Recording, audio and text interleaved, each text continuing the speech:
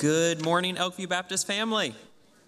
Thank you. All right, we're going to have people still be trickling in here, but we've got a lot happening. If you open your bulletin, there is a lot of information in it, and there's a lot of things coming up. We have, let's see, 1, 2, 3, 4.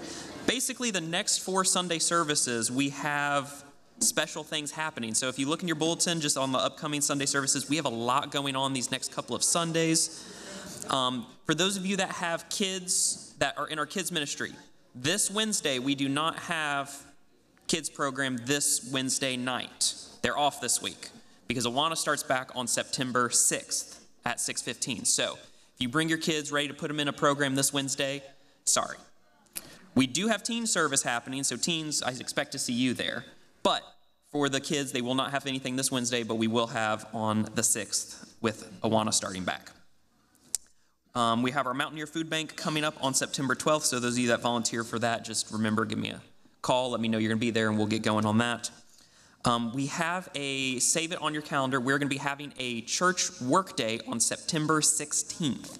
So we have a few little odds and ends around the church, little cleanup projects and things that we're going to be doing, so please put that on your calendar if you're able to come help on the 16th, and I'll have more information coming out next week of what we're going to be doing and how many people we need. So just if you're able, save the date so we can come out and serve together and kind of clean up our church and get it ready for winter and, well, fall, I guess, fall's first. So get it ready for fall and then winter.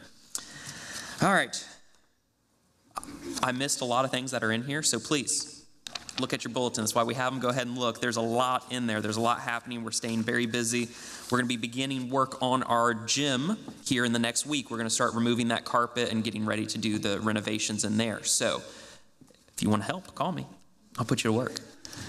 All right, with that, let's go ahead and open our service in a word of prayer. Dear Heavenly Father, Lord, we just are excited to come together and worship you this morning. Lord, we just pray that we would just enjoy our time of fellowship and worshiping you together today.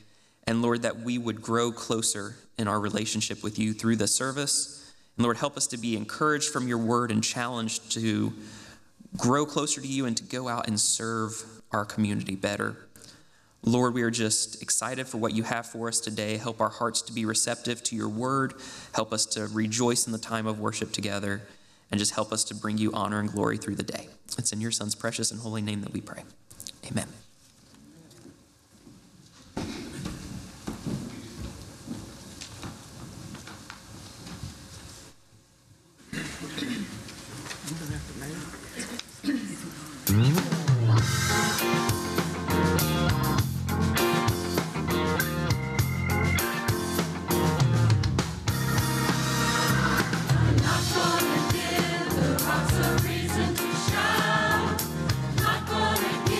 The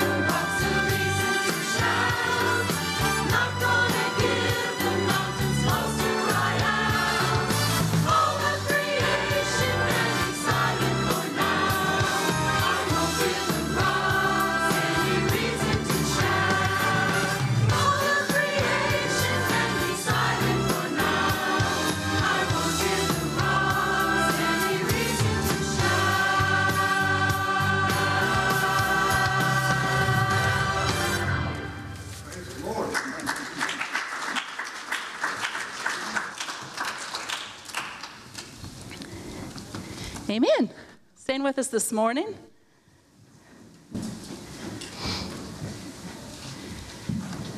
As Jesus was making his way into Jerusalem, the people were shouting, Hosanna, throwing palm branches, throwing cloaks down on the road as this triumphal entry of the King. And he said in that moment, if these people don't praise me today, the rocks are going to cry out. So that song comes right from that thought that we're not going to give the rocks a reason to cry out this morning. We get the opportunity to lift our voices in corporate worship each Sunday as we gather together. And it's just a privilege and an honor to glorify our Lord through song. Join us, Graves in the Gardens.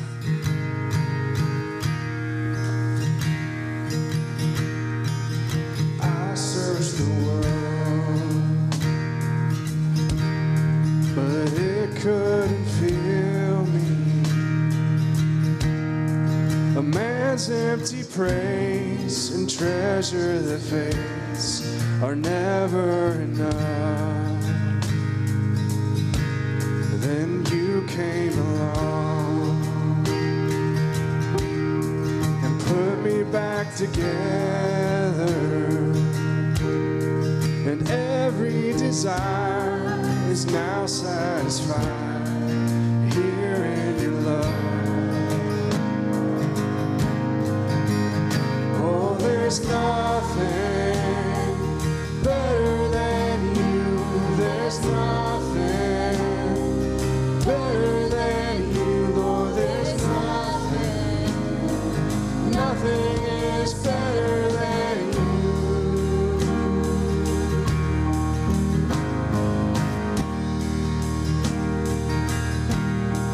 I'm not afraid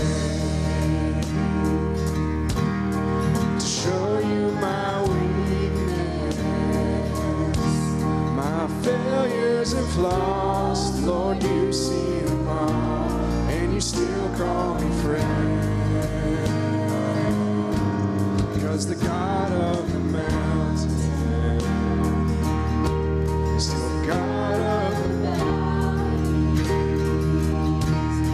and there's not a place your mercy and grace won't find me again. Oh, there's nothing better than you.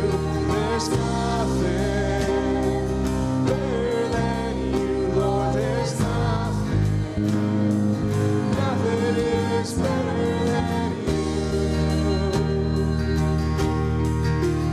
Oh, there's nothing better than you.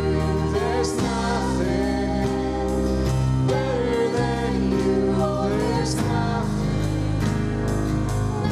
is better than you.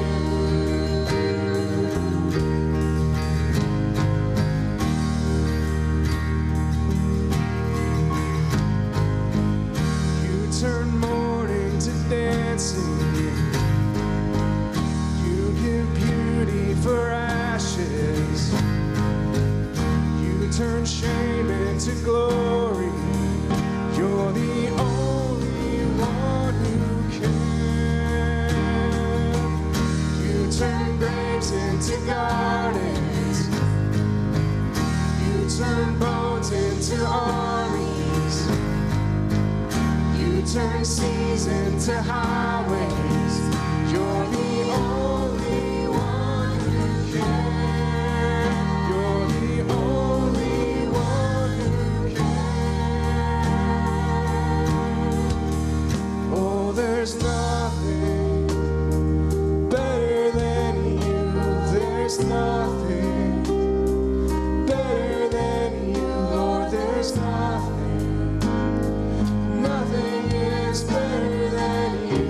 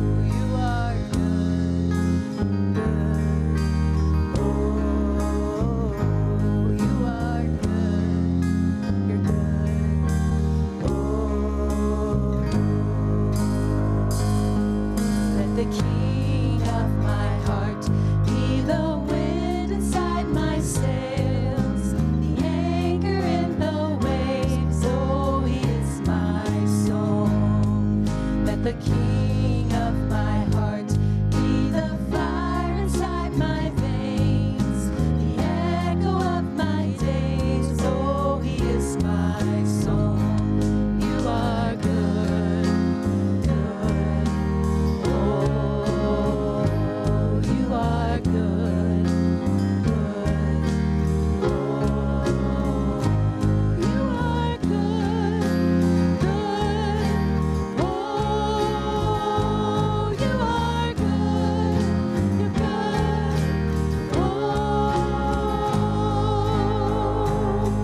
let the King of my heart be the mountain where I run, the fountain I drink from. Oh, he is my song. Let the King of my heart be the shadow where I hide, the ransom for my life. Oh, he is my song. You are good, good. Oh, you are good, good. Oh, you are good, you're good. Oh, you are good, good. Oh,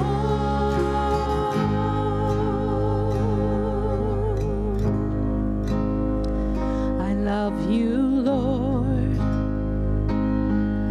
Oh, your mercy never fails me. All my life I've been held in your hands. From the moment that I wake up until I lay my head, I will sing of the goodness of God. 'Cause all my life you have been faithful. All my life you have been so, so good.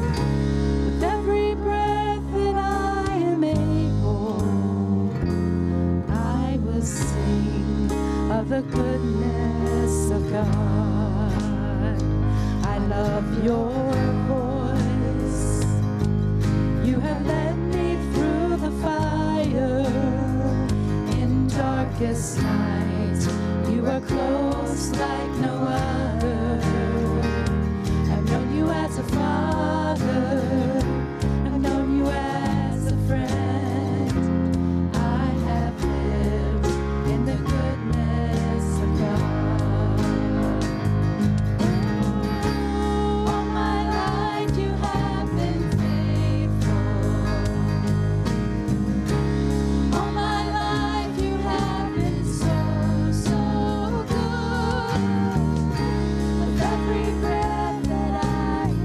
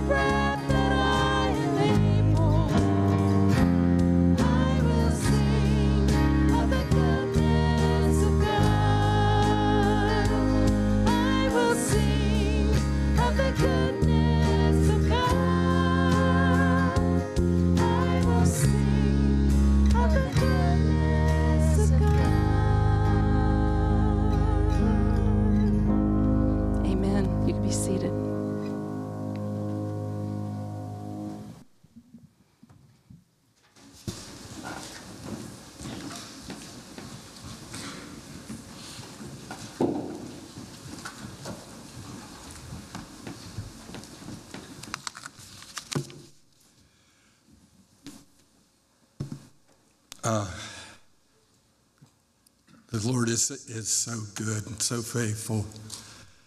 As we were singing, this year I turned 75, and I've known the Lord for 59 years of that. And I'm so thankful for his faithfulness, for his goodness to me, and his love. And the Bible says to rejoice in the Lord always. And again, I say rejoice. Let your gentleness be known to all men. The Lord is at hand. Be anxious for nothing. And this has been hard lately. But in everything by prayer and supplication, with thanksgiving, let your requests be made known to God. And the peace of God, which passes all understanding, will guard your hearts and minds through Christ Jesus. Lord, we come to you just so thankful for such a mighty and wonderful God that we serve. Lord, you've just been so faithful to us. Lord, even when we're not, when we stray from you, you're always there and willing and wanting to take us back. So thank you. Thank you for the way you work in our church and in our lives. Lord, we pray for some of these requests. We think of our missionaries, especially the Kosenkos in Ukraine, and Lord, as they serve you by witnessing to these soldiers and others, and keeping their church going, and handing out food to people and so forth. Lord, just give them strength. Just give them good health, and Lord, just watch over them, protect them. Father, we pray for Tina Thaxton as she is going to Cleveland again, and Lord, just comfort her, comfort the whole family, Lord, and just draw them to you, and Lord, just meet the needs here in that situation. Lord, too, there's many people that are recovering from illness at home, and that we just pray that they soon will be able to join us again here as we worship you. And Lord, as tonight many of the people are coming to take and deliver these cookies, and we have the bakers that have been working really hard, and I just thank you for them, and for those who are going to be delivering and going into these different homes. Lord, just give them good experiences, help them to just have an excellent time of fellowship with others, and just speak through them, Lord, and give them good opportunities. Thank you, Lord, for our service now, and pray for our pastor as he speaks to us. Just give him the words and the wisdom that he needs to reach us, that we might draw closer to you, and those in our group here, Lord, that do not know you as their Savior, that they may see, and that the Holy Spirit might just work in their lives and draw them to you. Thank you, Lord, again for prayer and for this time to worship you. In Jesus' name, amen.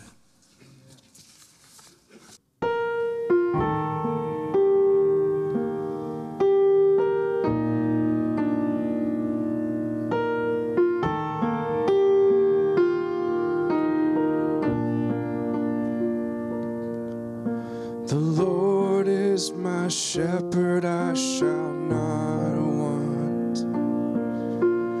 In green pastures he makes me lie down. He restores my soul and leads me on for his name, for his great name. Surely goodness, surely mercy, right beside me all my days, and I will dwell in your house forever and bless your holy name. You prepare a table right before me in the presence of my enemies.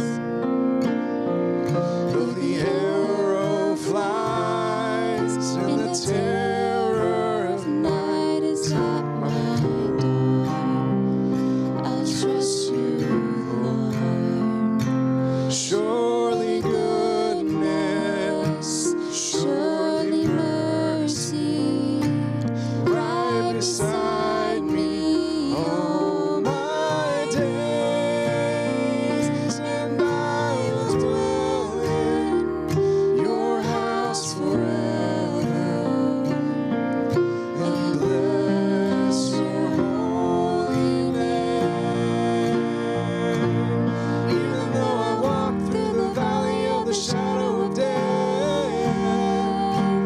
I will fear no evil.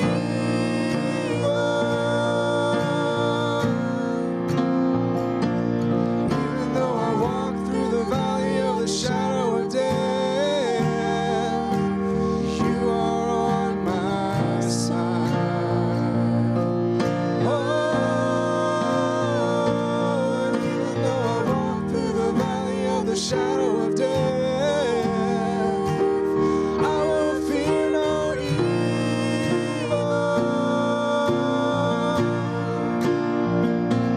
Even though I walk through the valley of the shadow of death, you are on my side.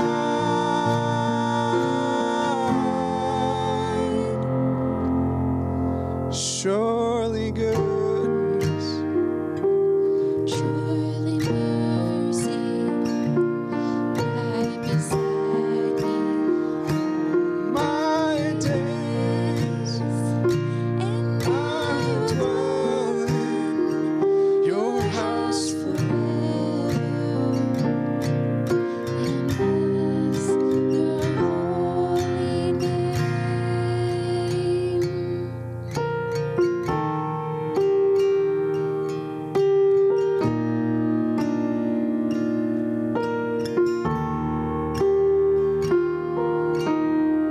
You guys, what a blessing.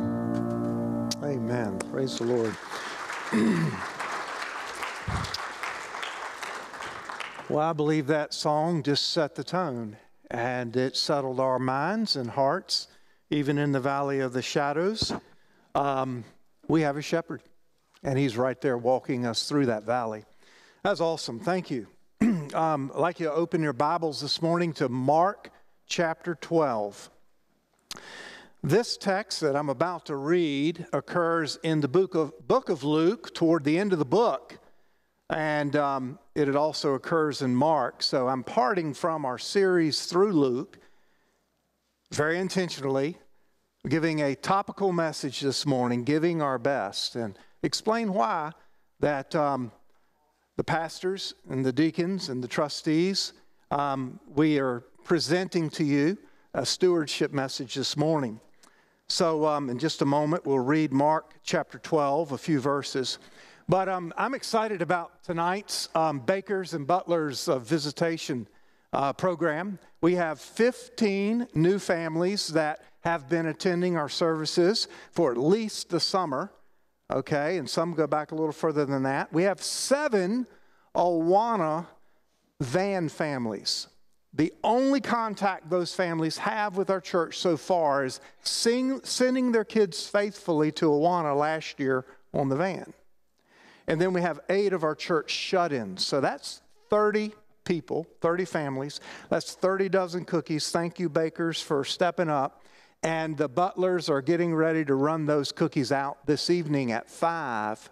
Now, we've got just a great turnout. I've already got 8 teams of 2 people going out at 5, and really could use 4 more people or just 2 more teams just to make those runs. So if you're an individual and you can join us, there is childcare. Bree Wiley's made herself available to keep, the younger children that couldn't go, make these knock and drop visits real quick.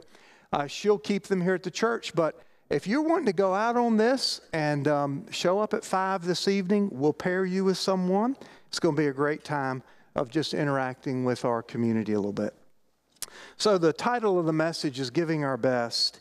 And, our theme this year is through love, we serve one another. And let's go through that little routine. We serve one another through love.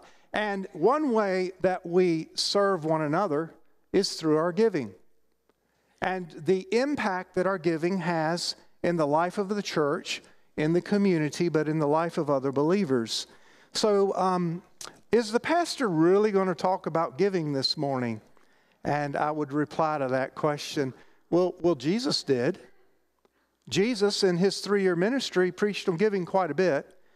He reminded us that where our treasure is housed, our heart's attached to that. He reminded us that it's more blessed to give, okay? He reminded us many times about giving.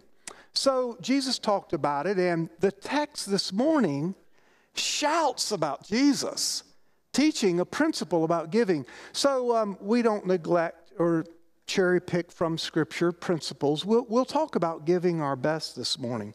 Now, let me make this general statement before we get into this message, because I don't want to be misunderstood. The general fund of Elkview Baptist Church has a designated amount that's called an operation fund.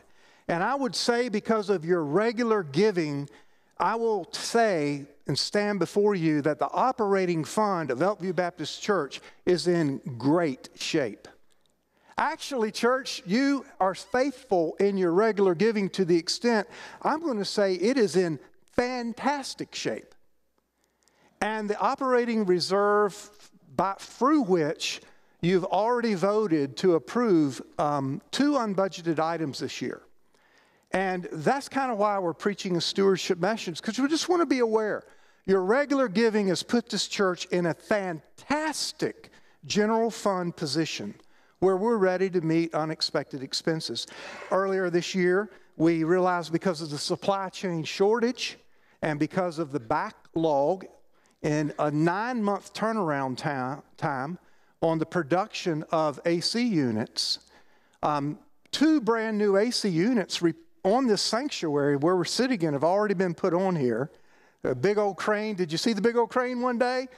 Lifting those units up onto our roof. And rather than budget it for next year and wait on that supply chain, there were 2 units available. And so we stepped up and you approved $38,000 that weren't budgeted for that. And then another big ticket item that our general fund is ready to handle is when you step in our gymnasium and stand at this corner door of the gymnasium and look to that corner of the gymnasium, if your eye is sensitive, you'll notice it, but the instruments that measure it understand that from corner to corner, the foundation of the gym is settled 5 inches. So it can't go much further before we have significant structural issue that'll show up in the ceiling and many other places. So the church has already voted to approve to take from the general fund $180,000 that will stabilize that foundation. And then it goes into the slab that is fragmented and broken off, and it's kind of like this. So it's a little bit of a wavy slab, and it's going to pump foam under it and make the slab a uniform slope. And then we've pretty well destroyed the current carpet that would be on that gym floor. So we're going down with a brand new sports floor that your feet's going to love. You know, as if you're a senior citizen in there walking, doing exercise, or you're playing basketball, you're going to love the feel of that. And it's a great multi-purpose sports floor. And then new coat of paint around the gym, and padding around every post and every basketball goal. Church, thank you for proving to go ahead and release funds. I think that shows our intention to minister to families, and that we keep that asset over there well protected and improved. Aren't you happy about that coming up? So I am just here to say this morning, the general fund is in great shape because of your faithful giving, but there is an unbudgeted expenditure this year of 180 plus another 38. And so it's just a time of year where we're going to preach a stewardship message, and anything that we give in an extra offering coming up, we'll be calling for a one-time special offering on September 24th. It will go to replenish the drain on the general fund. Now, with that explanation, I want to preach God's word as Jesus noticed about giving. Let me give you a little paragraph about Mark chapter 12. We'll be reading in verse 41 in just a moment. This is Jesus' last public address before he is arrested. I'm sorry, it's his last private teaching before his, Jesus delivered his last public address, prior to his arrest and his crucifixion to a mixed crowd. And he was in Herod's temple, but there was an outer court called the Court of Gentiles. And Jesus was standing in the Court of Gentiles, and he scathed the religious leaders of his day. He said, and it's all recorded for you in Matthew 23, but remember where Jesus said, "Woe," 7 times? And he talked to the Pharisees. He said these kind of things. He said that the Pharisees kept people out of heaven. They loved their sect more than they loved God. They circumvented God's word with their traditions. He rebuked the Pharisees for their attention-mongering, hypocritical practices. And he equated them with their ancestors who killed God's prophets. So Jesus gave his last public address before his arrest in the Court of Gentiles, and then he walks through this beautiful gate inside Herod's temple, and the room he walked into was called the Court of Women. And all the money was in there.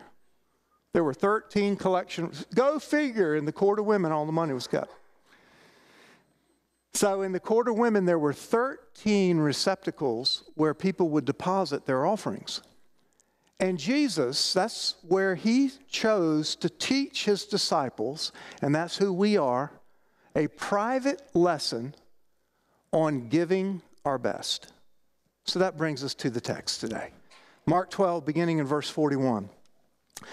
Now Jesus sat opposite the treasury and saw how the people put money into the treasury. And many who were rich put in much. Then one poor widow came and threw in 2 mites, which makes a quadrans.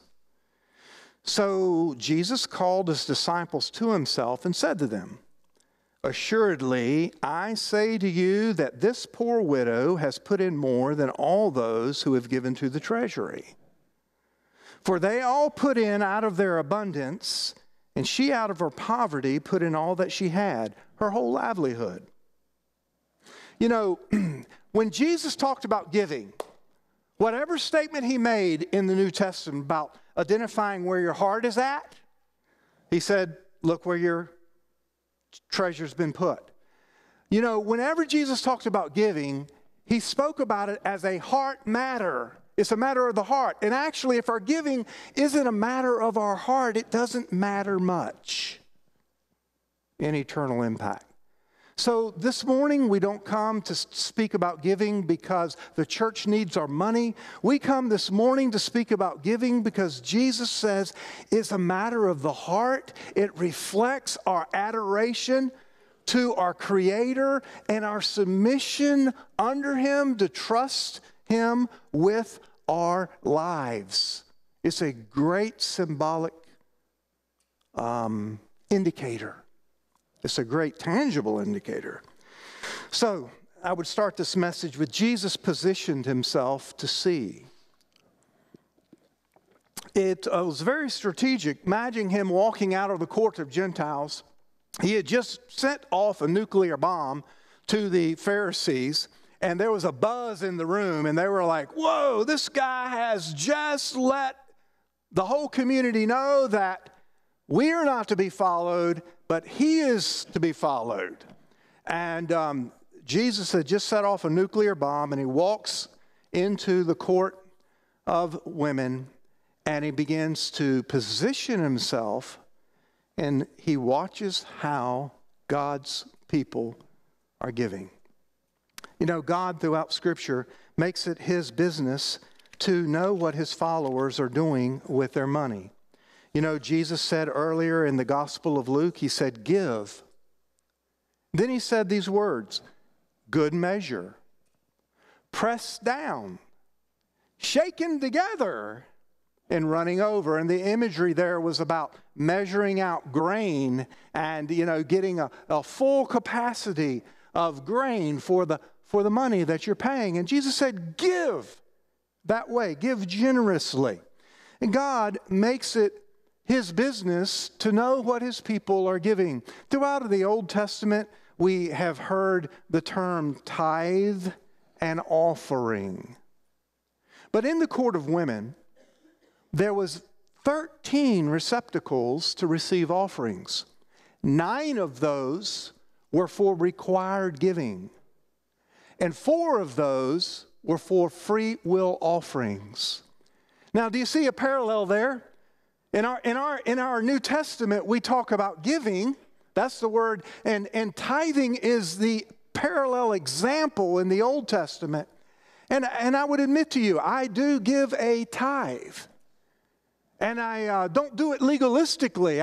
I just understand the lordship of Christ over me. And I do give a tithe. But I would also say to you, the Bible has always talked about regular giving and then special offerings.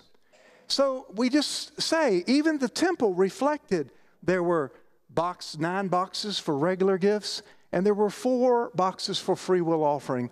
And on September 24th, when we talk about remediating our gym, remodeling it, making it all it can be, so that for the next decade, a ministry rolls out of that gym without being hindered, we're really talking about investing in the kingdom work through a special offering.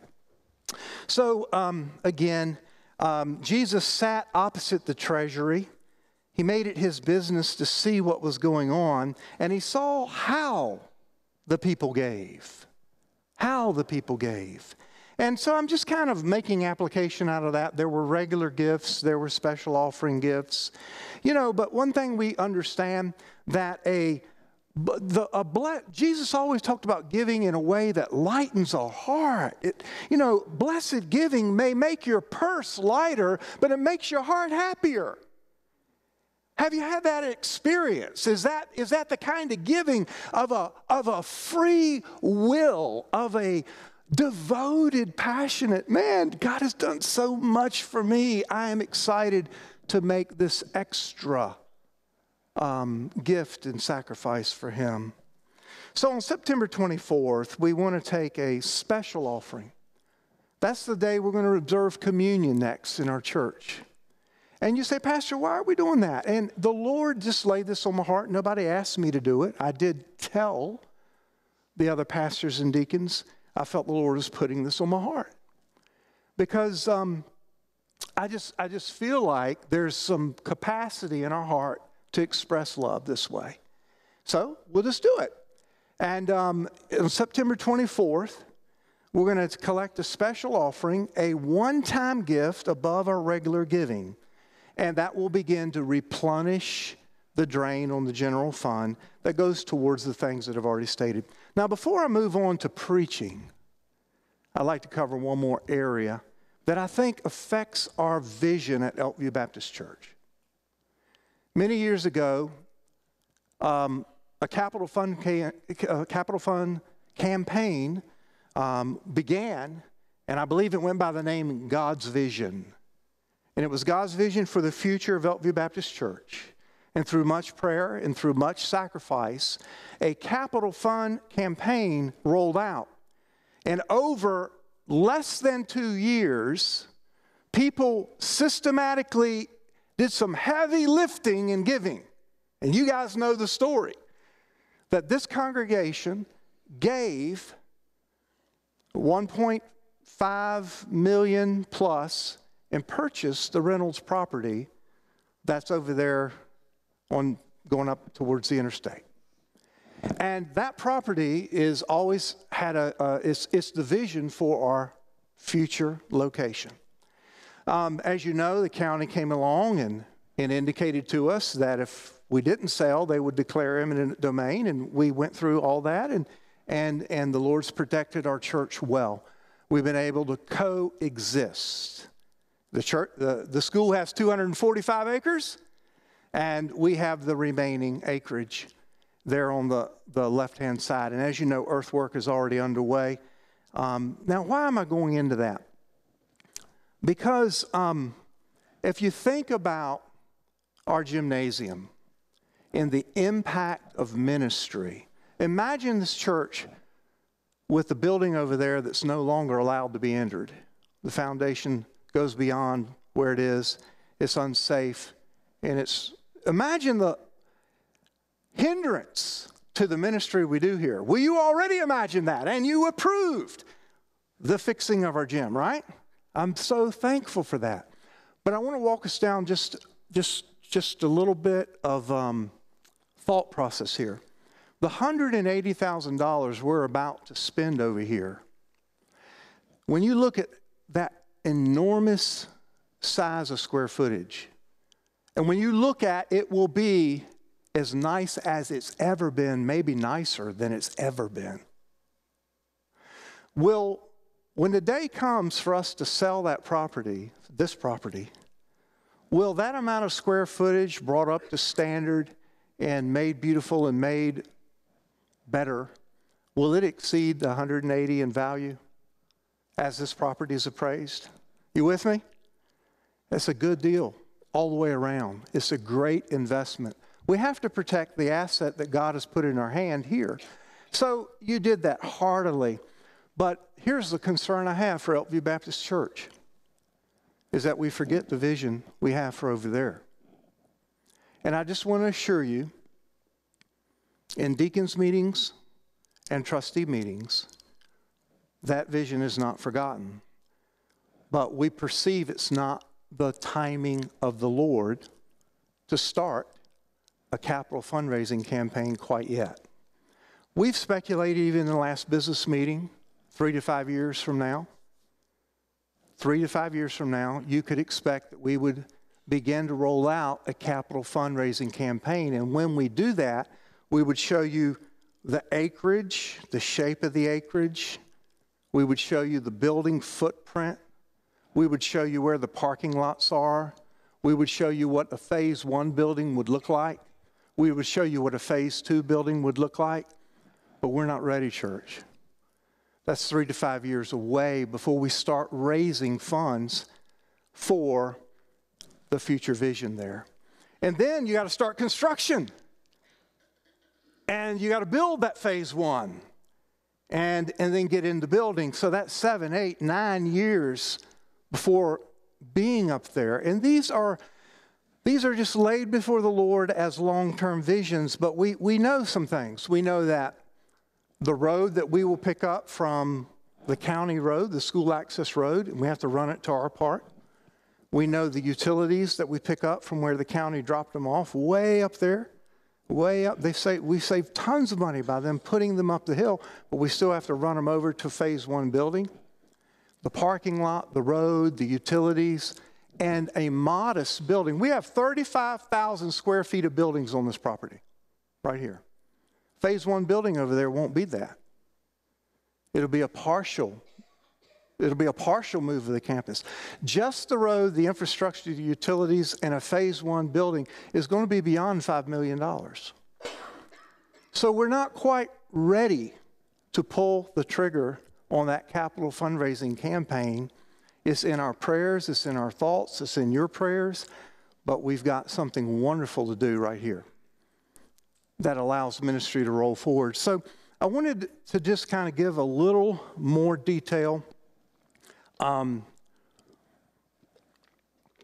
not forsaking the vision of developing this property at all, but what we invest right here will come right back to us. It's more than $180,000 in value. So Jesus positioned himself in the treasury, and he saw how the people gave.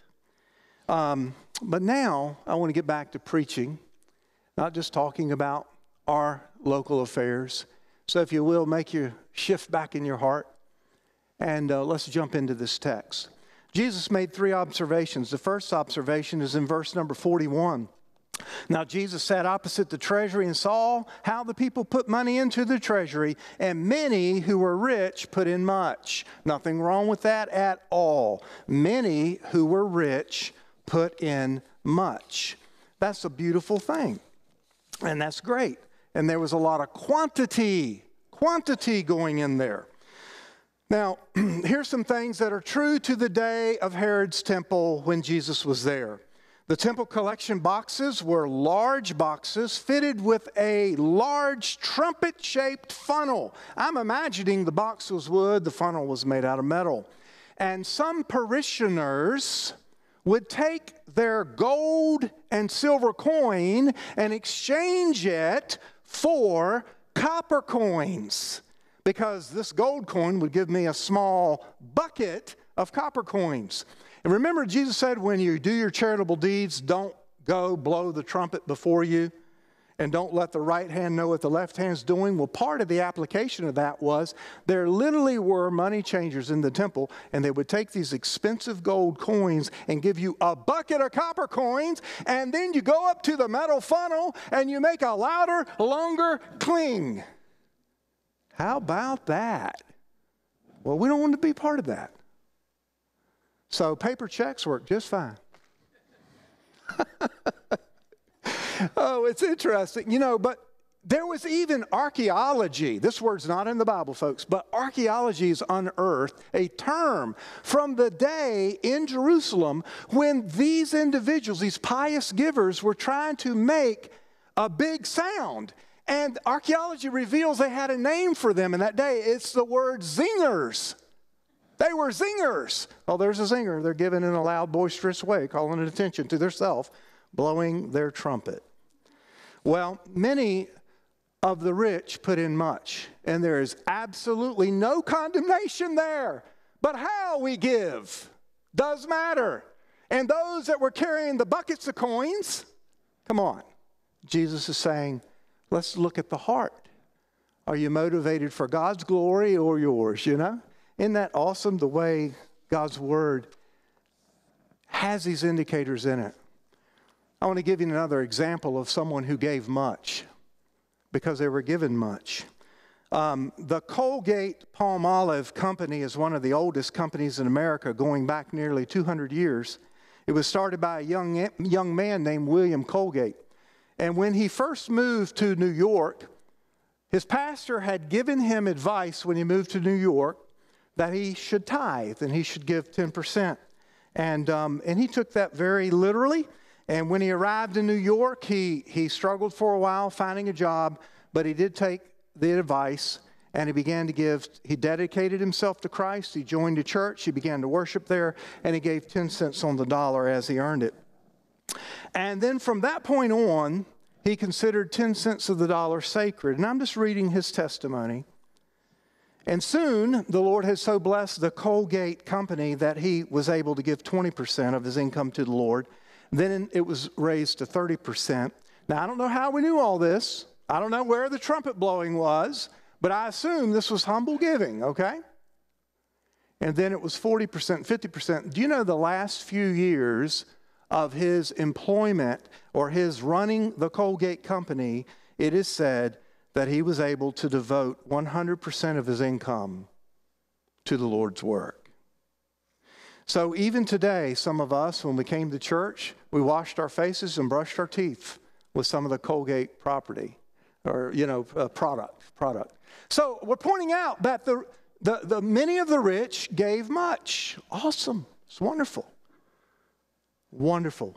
And the Lord is all important. He would say, I saw how the people gave. Now, the second observation that Jesus made while watching the treasury box is verse 42 and 43. One poor widow came in and threw in 2 mites. 2 mites, which makes a quadrant. What in the world is all that? So Jesus called his disciples to himself and said, assuredly I say to you, this poor widow has put in more than all those who've given to the treasury. A second observation was the poor widow has put in more. So the rich brought in quantity, the poor widow brought in a quality of gift that was unparalleled. Now, see, so giving is for everybody, isn't it? It's just for everybody. And what it is, it's one way, it's only one way that our heart expressed love to the Father. But as we said earlier, that love is one way we serve others is how we give. You know, there was a rabbinical rule. Think about this. 2 mites. You and I don't really understand what 2 mites is today, but I've taken some time to research it. 2 mites. You realize the rabbis of Jesus' day had a law, a man-made law in the book, and it said, do not bring an offering less than 2 mites. It's not acceptable. She says, I have worked at this. Thank the Lord. I have the minimal requirement of the rabbi. And Jesus said the mite doesn't define who gave the least. It defines who gave the most. What a contrast. 2 mites. There's a rabbinical law said you can't bring an offering less than that, but that offering thrilled Jesus' heart. So the 2 mites are actually referring to 2 coins called lepton. And these 2 leptons were the smallest minted coins of the day. Now, I know I'm going through a little stuff, but I want you to get it.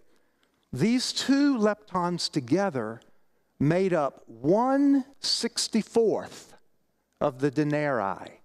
That was the common daily wage for a working person, a denarii.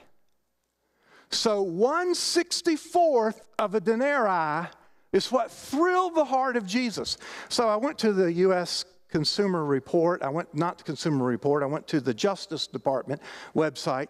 And in 2022, the median income for West Virginians, and I looked at what the median income for a single earner with no one else in the home.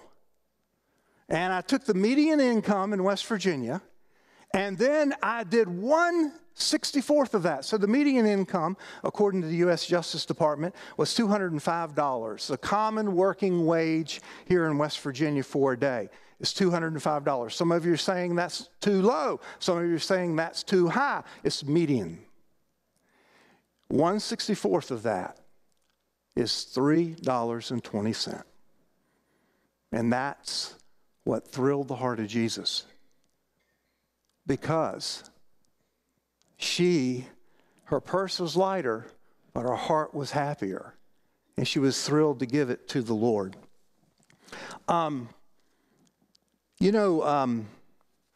We would say and agree that no gift is too small. It's the heart that the Lord looks upon.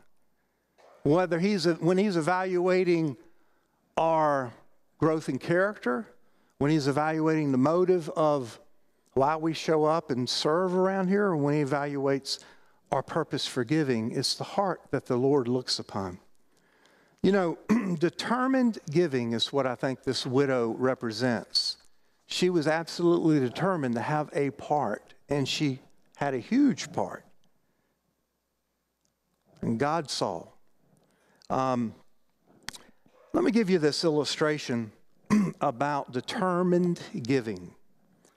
In stories of survivors of the Nazi death camps, an attitude of determined giving was one thing that distinguished a survivor from those who perished. A survivor of Treblinka, a survivor of the town, the concentration camp Treblinka, described it this way, quote, "In our group, we shared everything. And the moment one of our group ate something without sharing it, we knew it was the beginning of the end for them." So, in that moment of intense survival, these people were driven back to an emptying of self and a watching out for their fellow man and a giving to one another that's kind of uncharacteristic of when we got much easier circumstances. And it was how they actually psychologically were able to survive and endure was by continuing to serve one another. So that's all this campus should be about. Loving God with all our heart, soul, mind, and strength, and serving and loving our neighbors as ourselves. And that's why we would keep this building functional. And that's why we would talk about giving a couple different times a year here at Elkview Baptist.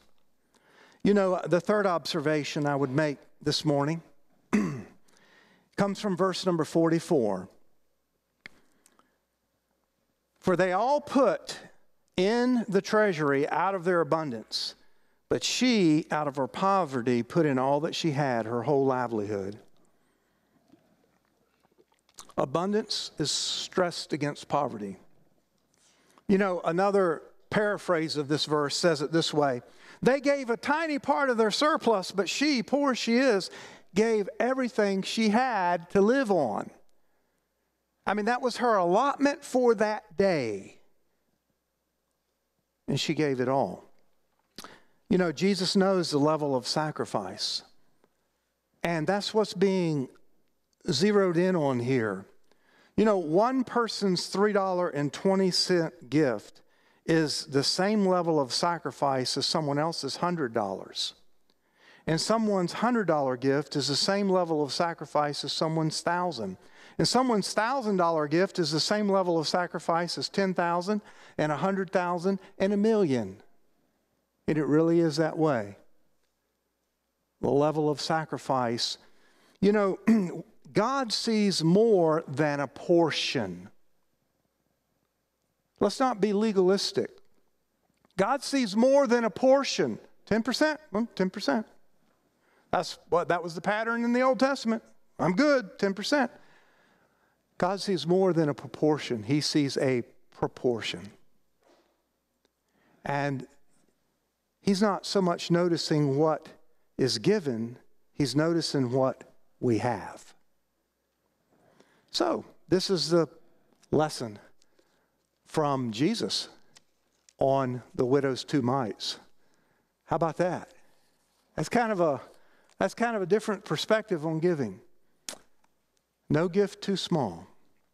Now, as I wrap this up, I want to ask you to do a couple things with me over the next month. And I hope you'll enter into the journey with me of preparing for September 24th, Communion Sunday, but just a day where we give a one-time special gift quietly, not in a fanfare way, but we give it for the said reasons. We may make a living by what we get, by what we bring home on our paycheck, but we make a life by what we give. I think Jesus showed us that principle. Through love, we serve one another. So I'm asking you to do two things. First of all, we'll notice, just skip forward, if you would, to the invitation there, Bill, and show us the I'm asking you to read 2 Corinthians 8.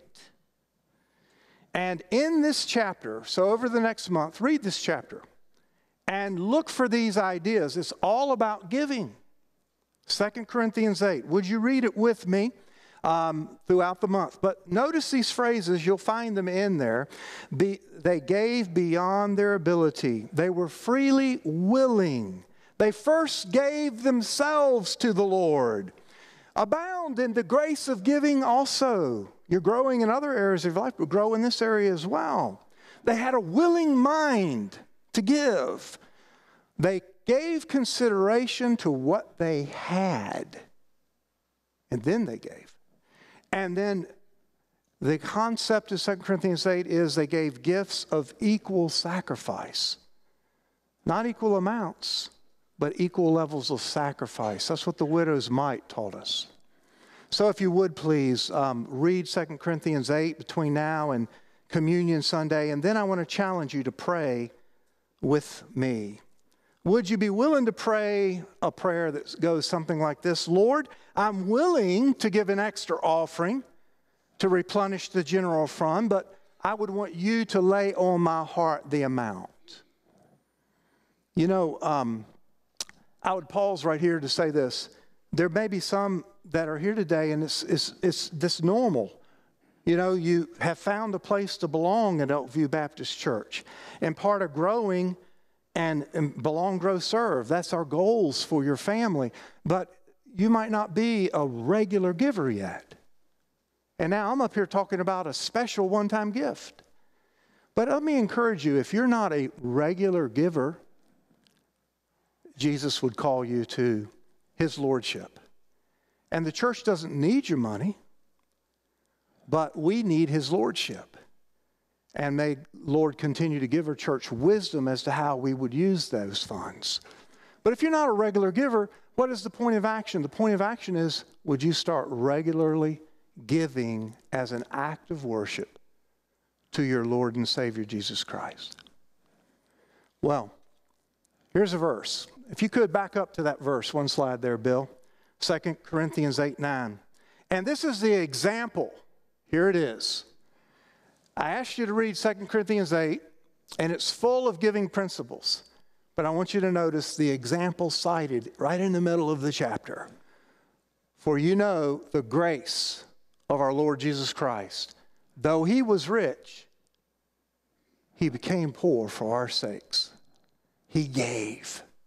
He gave everything. So, you know, grace is God's riches at Christ's expense. Jesus is the example of giving. And he calls us. He calls us to give graciously. So with that message delivered, I would say this. Jesus is our example of giving. And he's dealing with hearts this morning in ways far wider than this message, which has been about stewardship. Jesus is dealing with giving in all areas of our life. And you may have something on your heart that has absolutely nothing to do about this message. But you know you need God's grace through Jesus in your life. And I'm going to ask you right now, as we stand for our invitation, that we have freedom to respond. Our pastors would be at the front. And if you need a pastor to pray with you or talk with you, it may be about the subject of being a child of God, renewing your surrender, getting ready for baptism next Sunday, joining this church. If you need to talk with a pastor, they're here at the front for you. If you just need to come pray, I'm going to ask this whole church, would you pray? Whether you come here or there, but would you bow? And Wesley will sing for us. And why don't we just bow our heads and just make it a season of prayer right there in your pew. And we give a moment for a response if God is so leading anyone. I hear the Savior say, thy strength indeed is small. child of weakness. What's the Lord stirring wash in your and heart? pray. Respond to Him. Find in me thy Give Him your heart. Jesus paid it all to Him I owe. Sin had left a crimson stain, He washed it white as snow. Wesley continues to play. Others are praying. Let's give Him our love. Give Him your adoration. Give Him your time. Let's give. Would you pray while we wait?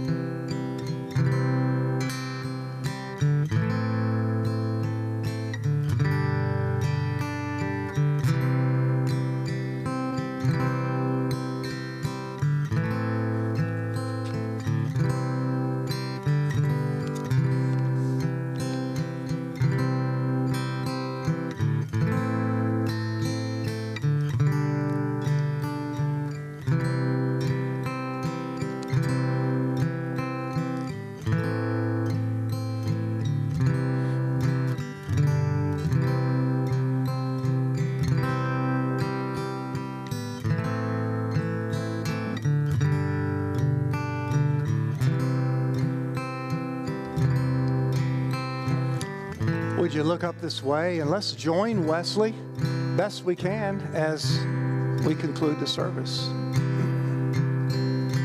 Jesus paid it all to Him I owe. Sin had left a crimson stain, He washed it white as snow. Sin had left a crimson stain, He washed it white as snow. How fitting, how beautiful. God bless you. Have a great day.